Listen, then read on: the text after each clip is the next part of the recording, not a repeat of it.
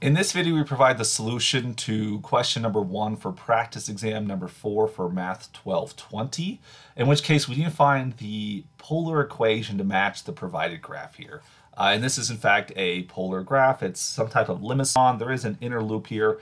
You could try to use some formulas that we've seen to try to grab this thing, but honestly, the best bet here is just process of elimination. All right, so 4 points that'll be interest to us will be the 4 quadrantial angles here. So when you have a 0 angle, notice this gives you the point where your radius is equal to 2. When you have pi halves, like so, this would give us a 1, 2, 3, 4, 5 radius. On the left-hand side, you also get a radius of 2 when the angle is pi. And then here, because of the inner loop, you actually get this negative radius of 1 when the angle is 3 pi halves. So when you're at 0, you get 2. When you're at pi halves, you get 5. When you're at pi, you get 2. And when you're at 3 pi halves, you're going to get negative 1. So that itself can actually help you with these things, because at the very least, you can plug those things in here. So like if you just take, for example, when the angle is 0, that eliminates a lot of these.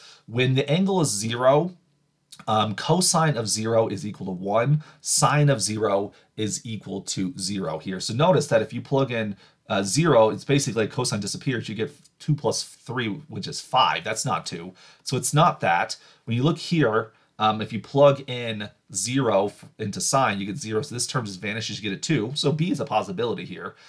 Here, you're going to get 5 again. So that's a no. Here, you're going to get 6. That's a no. Here, you're going to get 3. That's a no. And then lastly, you're going to get 3 again, which is a no. So honestly, just by using this one observation, when the angle is 0, the radius is 2, this actually leads to the correct observation. Now, if that didn't rule out all of them, using the other 3 points will eventually rule it out. If you just look at the quadrantial angles by process of elimination, you'll find the correct function.